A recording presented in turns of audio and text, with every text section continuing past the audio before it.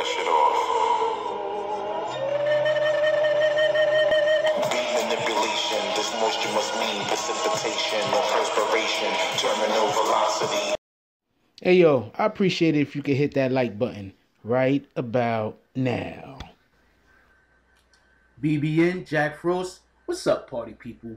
Hey, before the video even start, hit that like button, subscribe, and join the notification game. Hashtag Bronx Bombers. Let's get it. Alright, so I'm going to assume everybody knows what Snopes is. Snopes is the website that when people make some kind of weird claims about this or that, people at Snopes, they're going to investigate it, find out the facts, and then bring it back and show you whether, try to bring proof amid whatever to prove whatever they're being said. Whatever was said, whether it was wrong or right, then they tell you whether it was fact or whether it was false.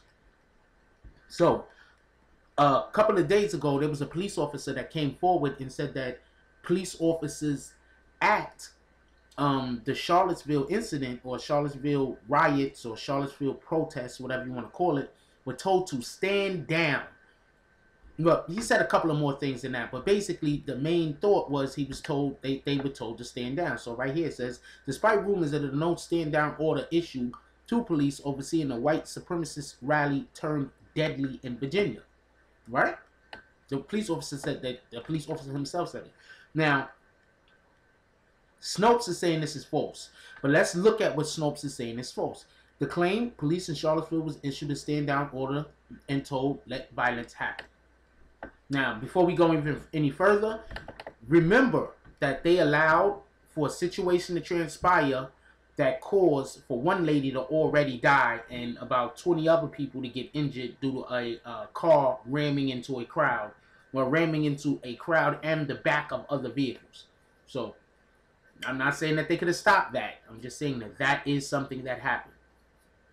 Right here it says, on August 15, 2017, the disreputable website Your Newswire posted a story purporting to quote an anonymous police officer saying that law enforcement in Charlottesville, Virginia had been instructed not only to stand down during a violent white supremacist rally, but to instigate violence by purposely bringing rival gangs together in order to start a race war. Now, take into consideration what happened with the car, where that white supremacist individual was absolutely isolated inside of a giant group of the individuals that were there to protest against his protest. Your Newswire dives deep into conspiracy territory, claiming the chaos at the weekend rally was instigated by the deep state, as well as former President Barack Obama and former Democratic presidential candidate Hillary Clinton. Okay, now, this is where obviously it seems like, or it sounds like, they just went absolutely, totally off the rails. I'm just saying, that's what it seems like at this point. That one statement right there kind of negates anything said before it, because that statement seems so absurd. I'm not saying I agree with it or disagree with it. I'm just saying, at first look, really? The former president and the former Democratic presidential candidate, they had something to do with this? Like, they don't have better things to think about? Okay, whatever.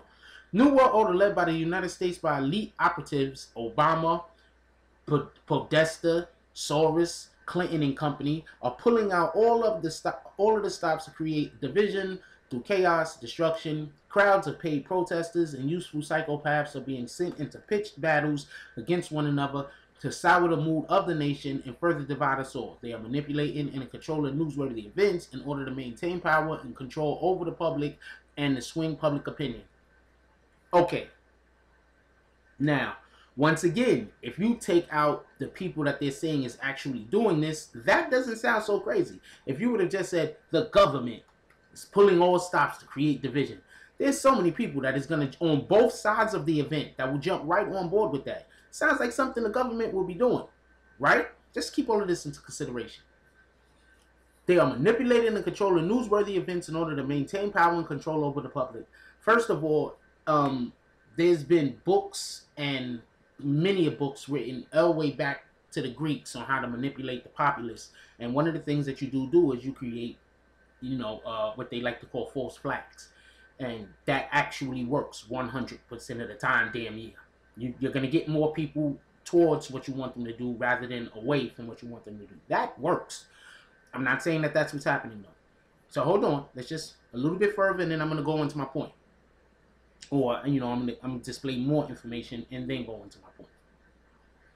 So, we, police, Charlottesville police, were ordered to bring the rival gangs together. As soon as they were in contact with one another, we were told to stand down. It was outrageous. We weren't allowed to arrest anyone without asking the mayor first. We weren't even allowed to stop the driver as he sped away. The event was being set up as far back as at least May, and it went like clockwork. We wanted to do our job and keep the peace. These mother effers in charge really wanted to destroy America. Okay. Now, first of all, just so we could be 100% clear, if anybody faked this, if it is fake, which Snopes is saying that it is, this particular, whatever this guy is talking about, this sounds like the propaganda from the people who are coming to make sure that the statue was not removed. I'm just stating facts. I'm not saying that people on both sides of this wouldn't have similar opinions. I'm just saying that this is the propaganda that it sounds like the people that wanted to keep the statue up would use. With that being said, the reason in which why all of this was happening was because a town wanted to make sure that a monument that didn't represent the town was removed. Once again, they weren't destroying this monument. They were just removing it. All of these the individuals that wanted the monument to stay up, they could have just put it in their museum. They could have bought it. The town probably would have gave it away for free at this point. They could have just put it in their museum, and that would have been the end of it. Just okay. So now let's go to the next thing. Wait, hold on. Just real quick, we found no evidence of the supposed. Now Snopes is saying we found no evidence. The supposed quote being shared on the internet features by your news wire is authentic, and because it's not only unattributed but vague, we have no way of tracing it. However, it only appears on. So they're not saying that. They're not saying it's false. They're saying that there's no way to know if it's real or not. So don't pay it any attention. All right, so white nationalists in Charlottesville fired. Police never moved. You see how this works? So now Snopes, who I'm going to have to start questioning everything that they're saying over there. Right here it says, as demonstrators clashed near downtown Park 2 weeks ago, a white nationalist protester in a bulletproof vest turned, pointing a pistol towards the crowd and fired a single shot into the ground in the direction of a black man wielding an improvised torch. To make his escape, a video recorded showing the armed protester strolled past a line of a dozen police troops who were safely positioned about 10 feet behind two metal barricades. None of them budged. We all heard it and ran. I know damn well they heard it, said Rosa Parker, a community activist in Charlottesville. They never moved. It says the police had a suspect in custody Saturday morning, according to officials familiar with the investigation. We requested anonymity to provide information. We requested anonymity to provide information not yet public, but residents are still demanding to know why officers did not act in real time as heavily armed people fought and the car sped away towards a crowd, killing a woman. So stark was the police failure to intervene. Many participants in the protest and counter-protest believed it to be designed. Look, folks, I'm not a conspiracy theorist over here. Really not. But one thing that I have to say is, and keep this into consideration, is that there's tons of shit going on, yo. There's just tons of shit going on. It's happening all the time. And unless we keep our eyes open and we pay attention, we could be led to do anything. Anything. So these are two different opposing factions of people brought into a town, and it's just all out craziness. Police is over there. You seen where they showed you where the police was? Now look at the craziness happening. No police is coming to break it up. I cut the volume off on purpose, by the way. No police is coming, look, throwing the lady to the ground. No police. A few minutes, the clashes and clashes later, and officers still not intervening. Look at the police. Right over there, yellow vest.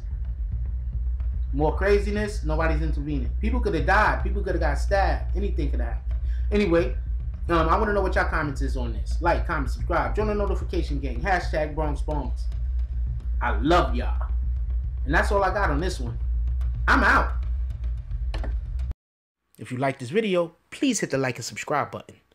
If you would like to help dictate the direction that this channel takes, please leave a comment. All comments are appreciated, whether positive or negative. Thank you very much and enjoy your day. And remember, positive thoughts cause for positive things to happen. Let's get it.